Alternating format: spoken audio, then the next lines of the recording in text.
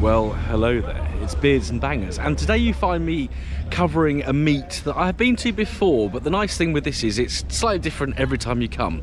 So let's have a look round Hook Norton Classics. Welcome to Beards and Bangers. So Hook Norton Classics is a group of very like-minded individuals who meet up. It's free to attend. We're at the Hook Norton Brewery, the very famous Hook Norton Brewery in North Oxfordshire, just outside Banbury. So you can bring your car along. Any car's welcome. I've come today in Penny, the Streetwise. Tony, who I know, he's come in his BRM, so we'll go and have a look at that in a sec. Now you may be thinking, why am I videoing the same meetup again? Because it happens every month or most months, and you know, I'm here again, but every time it's a bit different, and I think it's really important. You know, January is a pretty grotty month, isn't it? People are miserable, skint, dark mornings, dark evenings, and you know, a lot of people don't get out in their cars until March, April time, when the weather warms up a bit. But I think it's really important to keep driving those cars. I know some people won't have salt anywhere near their cars, and I quite understand that.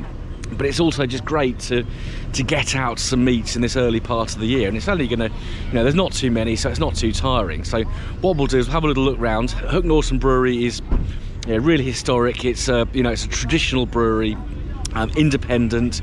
It's got a great sort of bottom to top or top to bottom style brewery, whatever the technical term is for that. And it's also got a really nice restaurant as well, where I've just had a very nice full English breakfast. So let's have a little look round at some of the cars.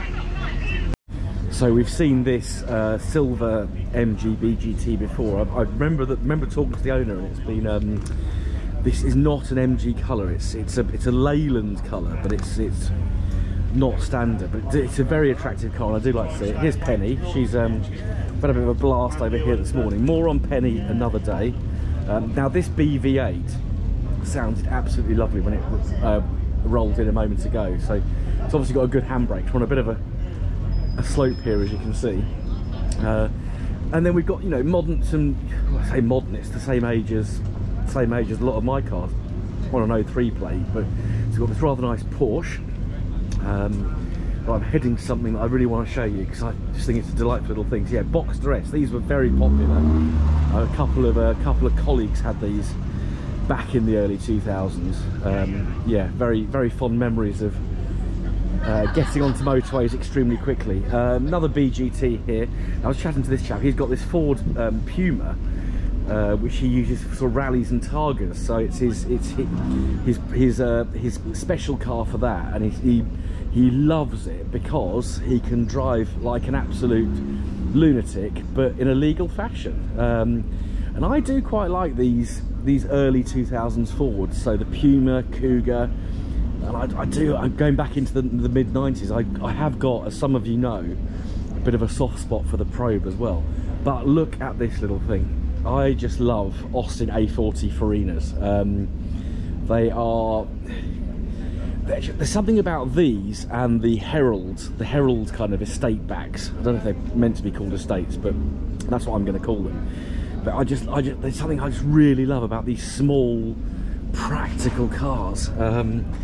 Let's have a look at it. It's an Austin, of course. So it's got a very Spartan interior. So yeah, very basic inside. We've got this lovely, just the styling on these is just so nice. We've got this drop at the back, and it is a saloon still, because we've only got the small boot there, as you can see. But the shape I really like. The styling, the tail lights, just look at those. Really nice. And you've got the same at the front with the beautiful front light setup as well. Yeah, it really is very attractive. This looks like a Ford Explorer, early 80s one, and that's certainly quite something. And yeah, you look at a European or even a Japanese pickup truck from the same era, they're a lot smaller. See, I'm sure there's a lot of Hollywood films and American TV programs set in the more remote parts of the country with cars like this in. Lovely Beetle here. Now this has got a very interesting exhaust on the back. So it's a 66 California look Beetle. If we can have a look at the back of it, I'm not quite sure if we can we've got enough space to see. But yeah, the exhaust is a really, I don't know if that's standard. We've got a really interesting arrangement there. Stainless steel exhaust sort of comes out, and then you've got the exit sort of angled back, or angled going out to the side. So really interesting. Of course, we've got our air-cooled engine in the back of these. Now this caught my eye when I was just having a little think about videoing. So Morris Traveller, Woody, and that does look immaculate. That's I would imagine had some restoration in the past, because this is a, well, I'm not too good on registrations at this period, but it's certainly a very early 1960s from 1950s. So that's a really lovely thing. Great colour. And let's just have a look in at this lost badge, a badge we don't see anymore. Last Morris badged car was the Ital, of course. And we've got some American might in the corners here. So we've got a Mustang GT here, so it's got a 4.6 litre V8, same as 194, because of course my 194 ZT has got the same engine, Mustang 4.6 litre.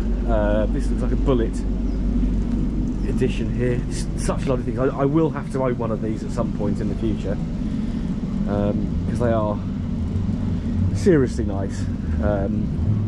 Now what is this thing here? I don't even know. We've got a Chevrolet pickup truck that's been slammed to the floor. That's really, I do like these. I really like these. F100 here. This is a real classic pickup truck. Look at that. Absolutely superb. I didn't hear these coming in. These were here when I got here, so I've not heard these things fire up. But yeah, really nice to look at. Indeed. And then a Princess Anne car, or a car very much like what Princess Anne drove. So a Reliance scimitar with a GTE with its fiberglass body. Paintwork looks really good on this. I would suspect this has had some work. Yeah, nice. I do like these. Never driven one, so that's something I'm probably going to have to address at some point, because I think they're very interesting cars. I believe they've got a Ford V6 engine under the bonnet, so yeah, we'd be very keen to get out in one of these. If anyone's got one, they'd happily let me drive. Primrose yellow MGC, and I am getting this right this morning, so I'm not going to get told off by any of you who are watching. So yeah, MGC, of course, we can tell at a glance by looking at the bonnet. So the MGB's got a completely flat bonnet, whereas you've got this slightly raised section here with a little blister in the on the sort of right hand side of the bonnet. So that's how we can tell an MGC. But I just love this colour. It's yeah, it's not as garish as your trophy yellows and other Audi yellows and all these other yellows you get, but it's primrose yellow is a very soft pastel-y shade. We do like a 75 in this colour as well, as you will have seen at my NEC Classic Motor Show video. Another Puma, so it's very nice to see one of these, another one of these here. Yeah, more on Fords from me, I think, this year.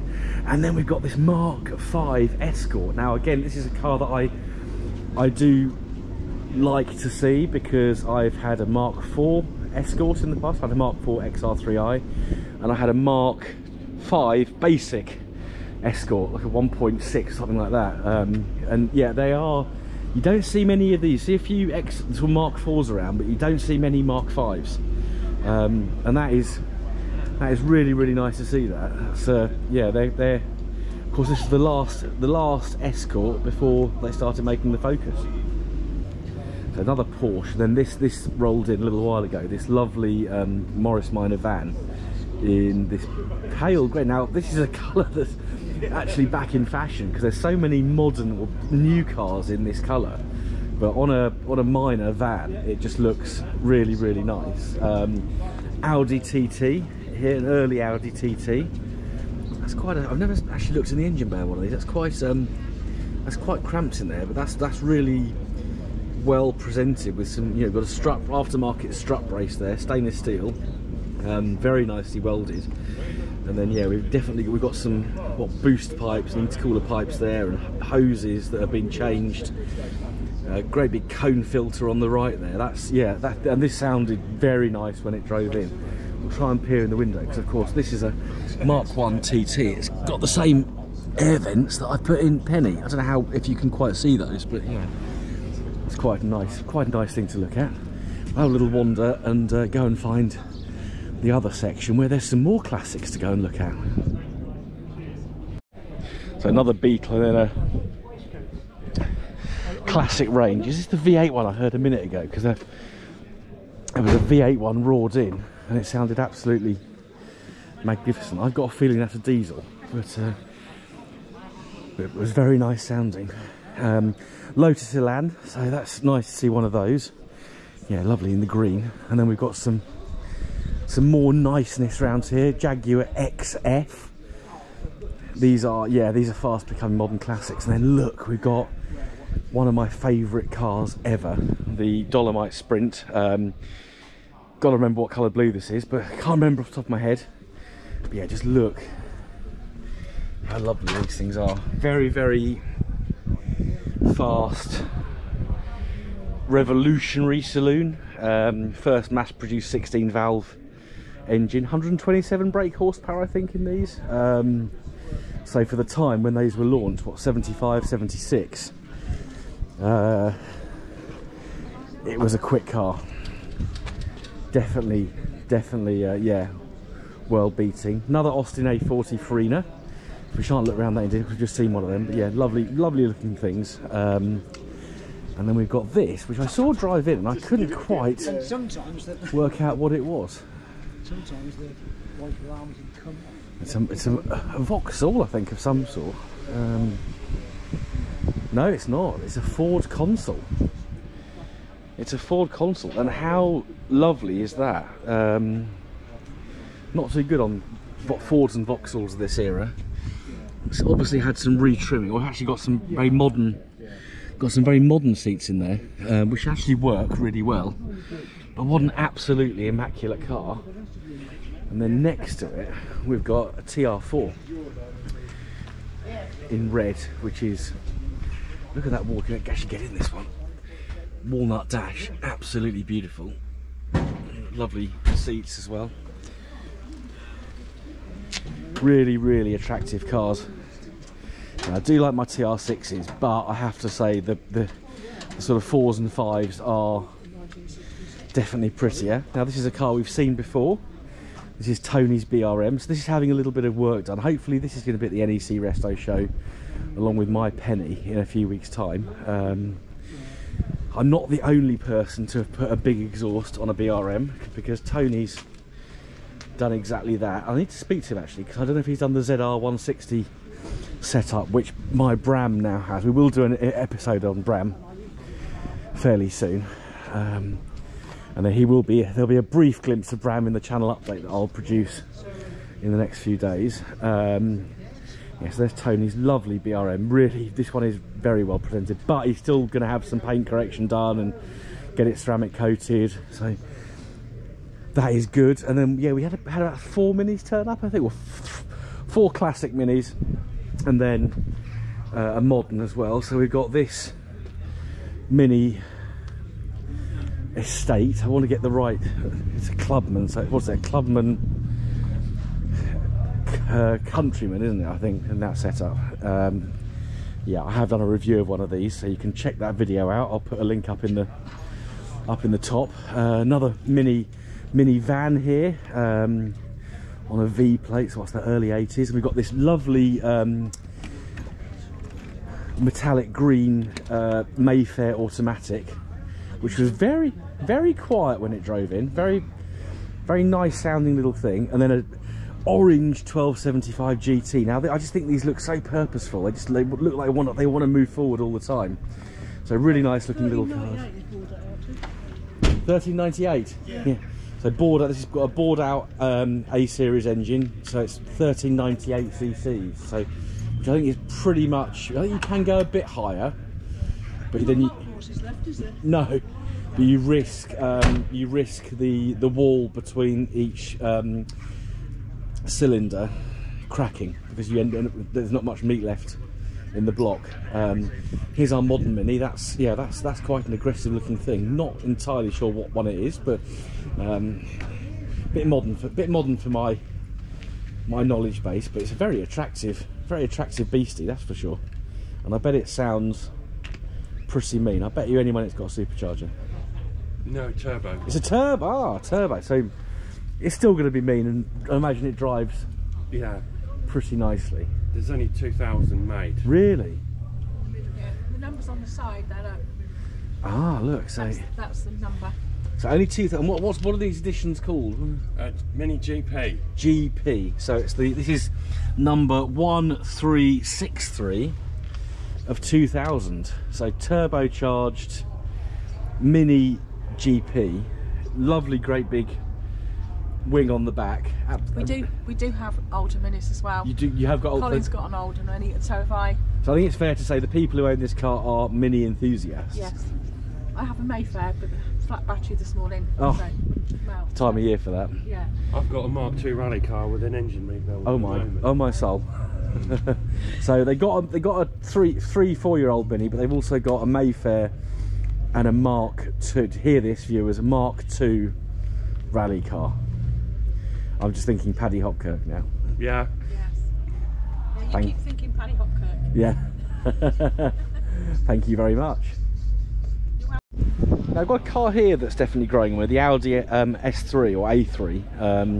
Do like those. We've got a Land Rover Series 2 here as well. Classic green with the cream body on it.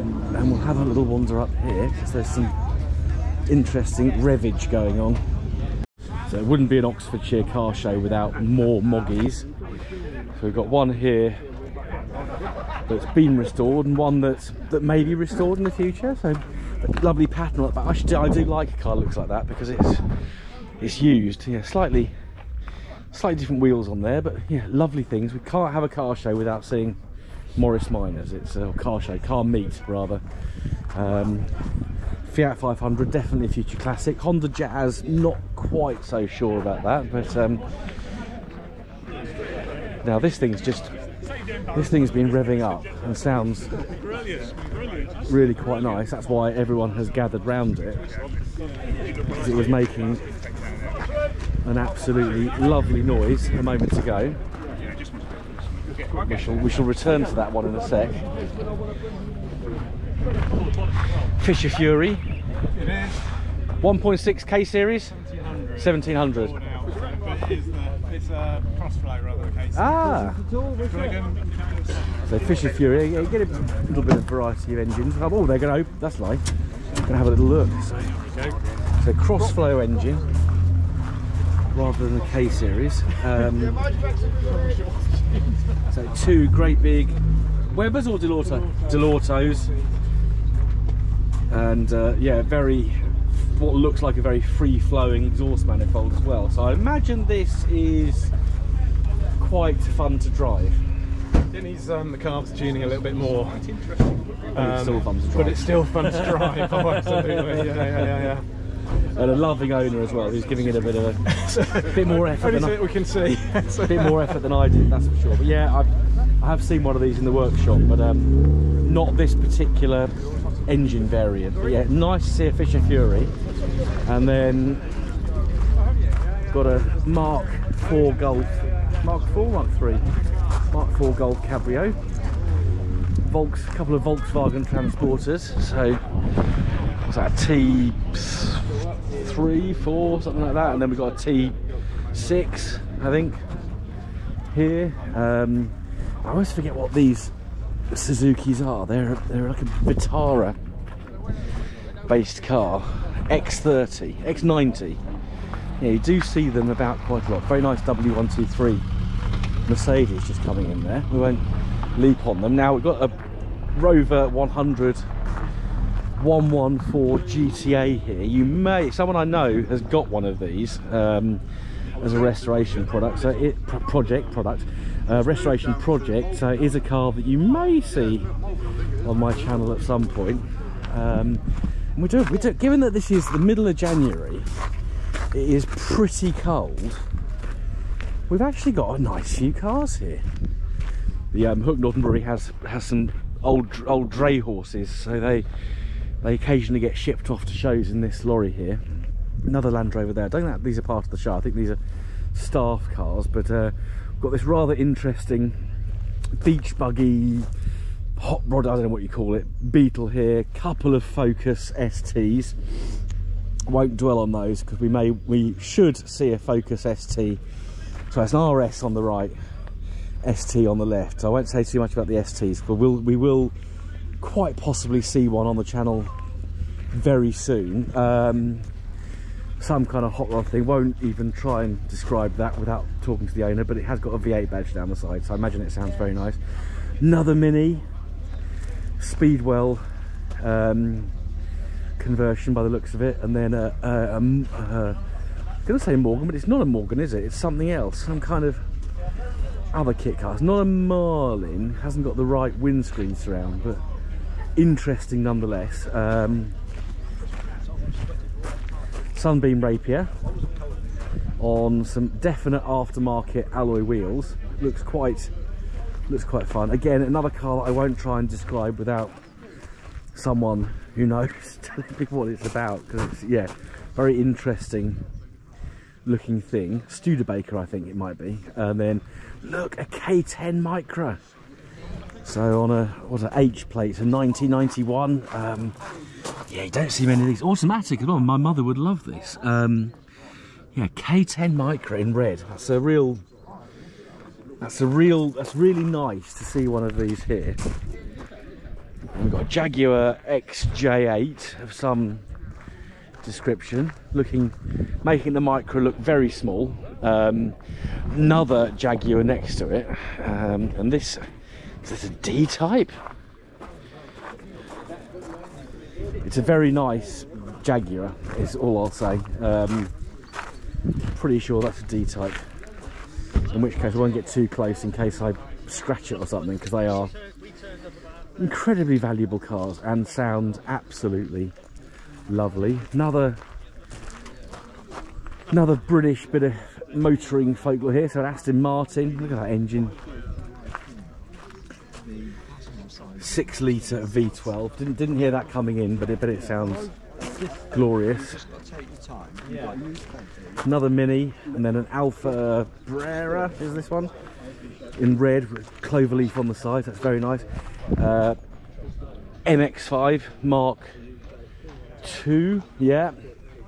Nearly got it right, nearly got it wrong, but then got it right in the end. Yeah, MX-5 Mark II. I want to get out in one of these because it's a car that I've never driven, and I do need to compare it to an MGTF at some point. This looks very much like a standard 8 to me. I was talking about these cars yesterday actually to someone who's a Triumph owner, and I do find these very attractive, very cute. Let's have a little close up on the standard badge, because it's not a badge we see that often. And then we've got some more. This is the last row, so it's a short video today. We've got a Ford hot rod of some description, Ford modified car, very skeletal, but again I bet it sounds nice. I think I was having my breakfast when these all came in. GT Old English white, I think. Is it Old English white, or is it slightly different white? No clues on the windscreen, but yeah, beautiful car. Very late MGTF here in, was it pearl black, I think, and that's a nice looking thing. Lance, look at this Lancia. Now these are seriously beautiful cars. Just look at the lines. I don't know how well you can see. I can't get quite side on because the MGTF's in the way, but what beautiful cars these are. Fulvia 3, isn't that lovely?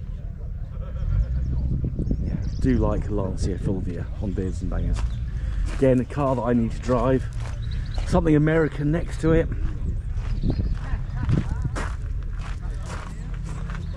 So it's got what have we got? A straight six engine with an Edelbrock carburetor. So this will sound interesting.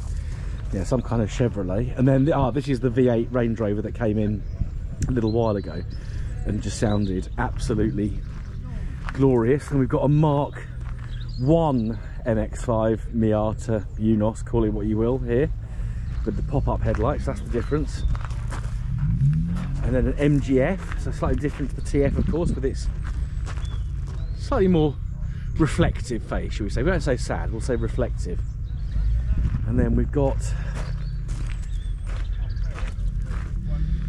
this Reliant Scimitar SS1, and this looks like it's being used for some kind of rallying, because it looks quite well weathered, but very nice. Again, these Reliants are very attractive cars. And then we've got a TVR on the end. I'm still waiting to drive one of these. I'm waiting to experience this very cramped, very narrow footwell, so you feel very cosseted in these. I have sat in one, but I've never driven one, but I would like to. If anyone's got a TVR, they'd let me have a go in, then please do get in touch. There's a few stragglers coming, so we'll catch up with those, and then that will be the end of today's video. A real brief video from this early 2024 car meet. There's a few still coming in, so yes, it's a quick meet-up. It's a couple of hours, so not, you know, it's not a show, it's not a big set out thing.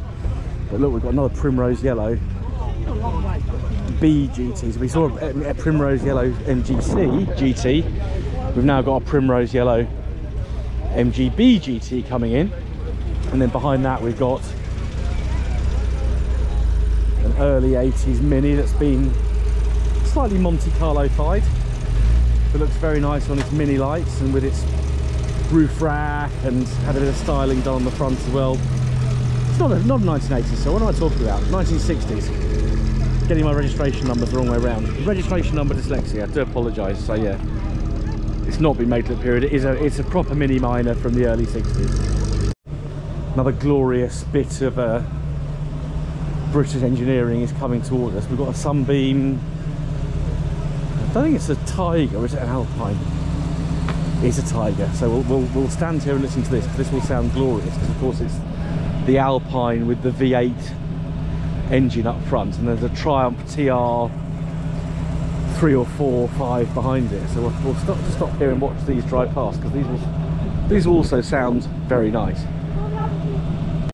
Here we go, listen to that lovely V8.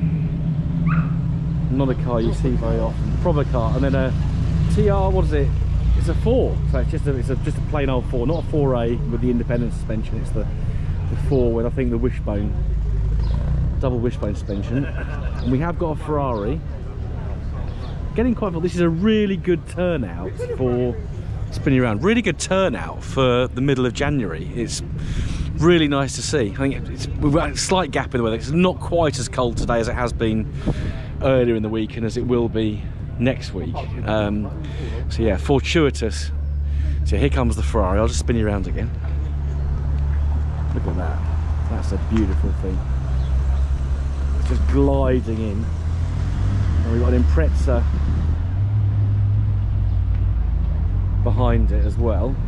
It's really good. That's why I love Hook Norton Classics, because it's just a chilled out meet, and you get so many different cars. It's, you know, all ages, all types, all styles. There's even some push bikes here, which I can't find now, that have little motors on them. So they were interesting. Mark 1 Disco. These will be the last 2 cars we look at. Is it a TD4 or TD5? TDI. Can't remember what the engine that's got then. And then we've got some kind of Austin. And I'll show you that from a distance, because I want to keep the powder dry on vintage Austins. You will find out why fairly soon. There's a few of my secret love here. So BMW, was it 3T5 coupe. Nice little E36 coupe here. I think I might have seen this one before at Gaydon, I've got a feeling.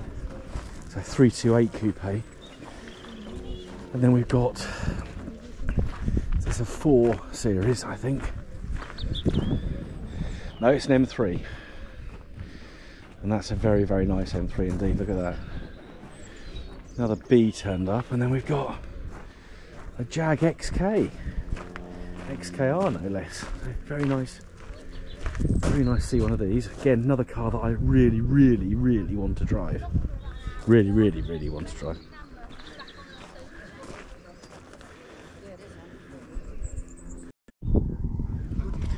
Now, I tricked you there. It's not a Civic Type R. It's a Volvo 850 in this rather nice kind of aquamarine colour, and then raised up Land Rover and a couple of Mark 1 Discos. We saw one of these coming in a moment ago, and a modern Range Rover on the end there. And I think, yeah, there's not much else coming in. I mean, it is cold though.